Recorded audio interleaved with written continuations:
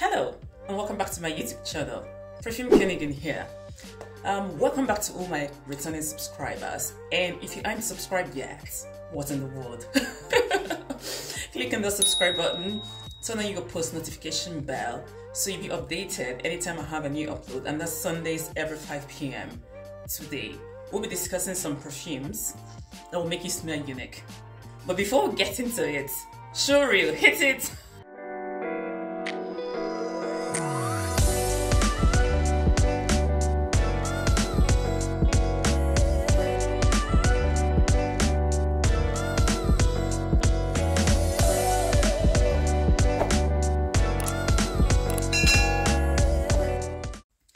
I don't know about you guys, but I'm always looking for unique and hidden gems, especially with notes of saffron, juniper berries, and olibanum.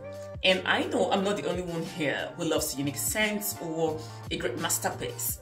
However, the problem is that if we're all looking for the same thing, the same uniqueness, unique perfumes will end up being mainstream, which was the issue with Baccarat Rouge. Everyone wanted to have this unique masterpiece, and I understand, but the problem is that now we have lots of dupes as a result. Anywho, let's count down to my 7 unique perfumes for you today. So, the number 7 onto this list is what I'll call an intersection between Oriental and woody notes. This fragrance is very dynamic and spicy, all thanks to the saffron notes. And guys, I am talking about Saffarano Iran, which has just 2 notes. A resinous woody note called Sisters, and an oriental spicy note called Saffron, one of my favorites. This is a very modern take on perfumery, with the notes being harmoniously combined, aka well blended. A great unisex fragrance and very perfect for the colder months. However, this particular perfume only comes in a 30 ml bottle, but it is great. It has great sillage, great longevity, and it projects amazingly. Great unisex. It leans more on the masculine side, but if you like bold perfume that are very bold, that will announce it before you even get in, then this one could be it for you. It is called Saffarano Iran. Beautiful. So the number 6 onto this list is a gorgeous gourmand leather perfume, which in my opinion is very sophisticated. Listen, if you genuinely want to smell unique, then you have to get this one.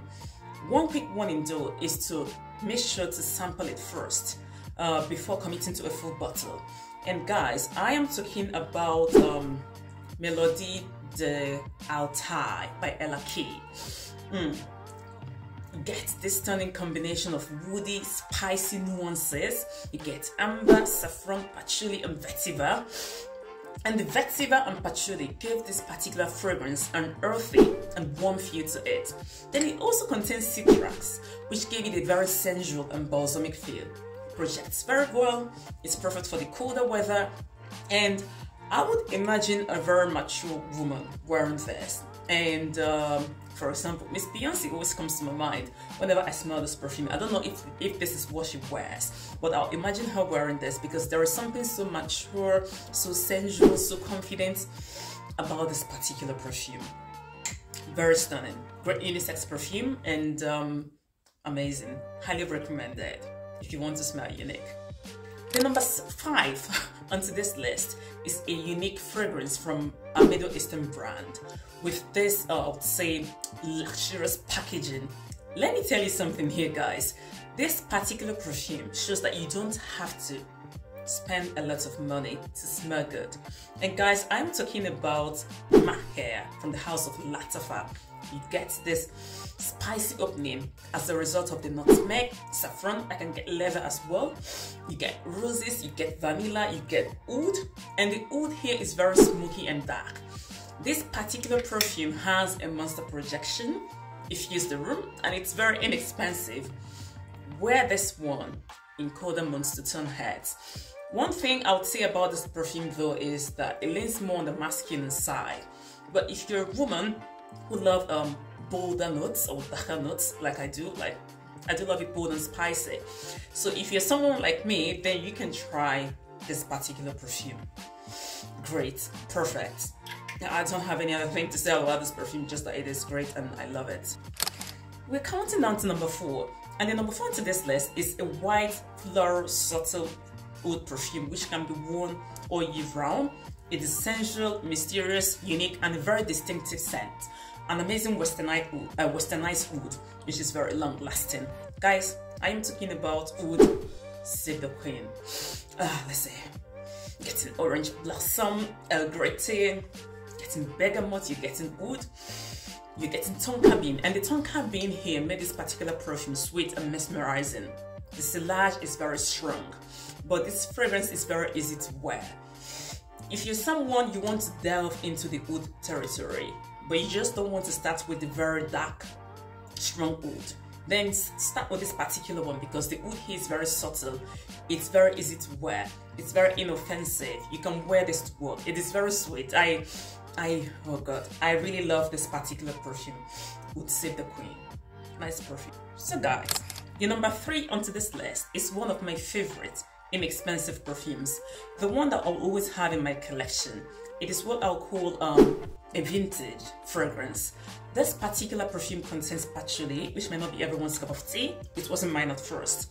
However, the ylang, the rose, the amber turned this particular perfume to a unique and a very complex scent. Guys, I am talking about Mauboussin by Mauboussin. This perfume smells clean and vintage, but it will only work in the colder months and for mature ladies, I would say. The only thing I don't like about this perfume is that the cap is so wacky. It doesn't fit properly, but all in all, I love it. And I also love that it contains honey, which gave it this particular warmth to it. Just be careful with the bees if you wear this in the summer months, because they will come after you, I'm serious.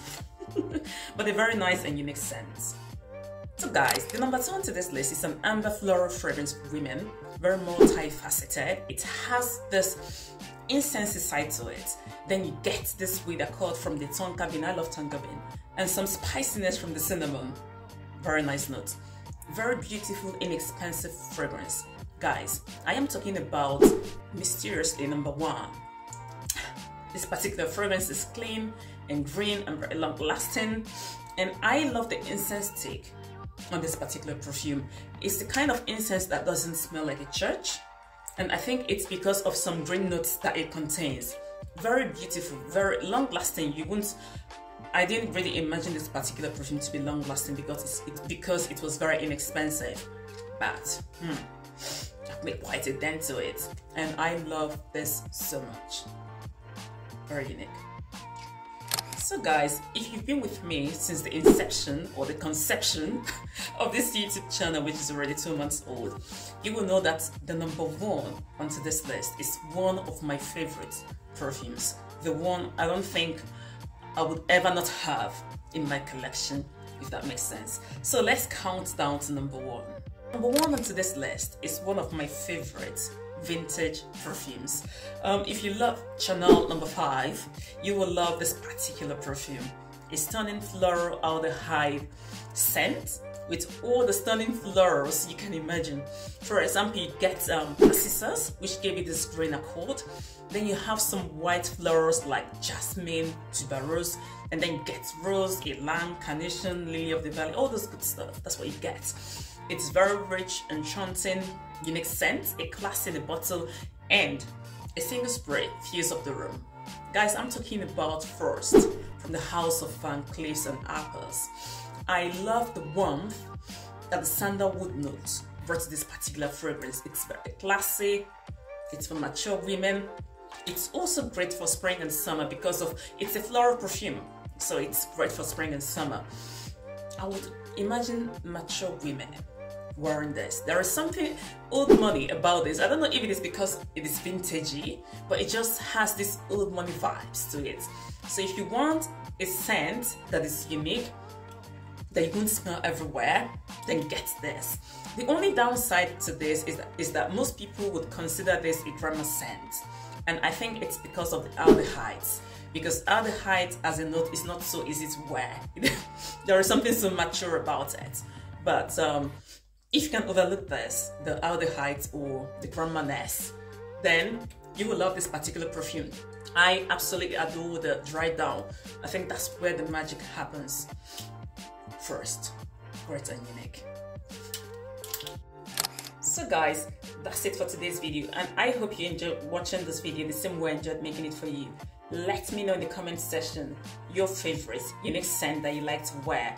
Remember guys, once we get 100 subscribers, I'll be running a giveaway. To be a recipient of that giveaway, make sure you're subscribed, to like this video, share this video, and next week we'll be talking about the 4 perfumes, the only perfumes you need in your collection. Stay tuned for that, and I'm going out to get tan. Bis zum nächsten Mal. Ciao!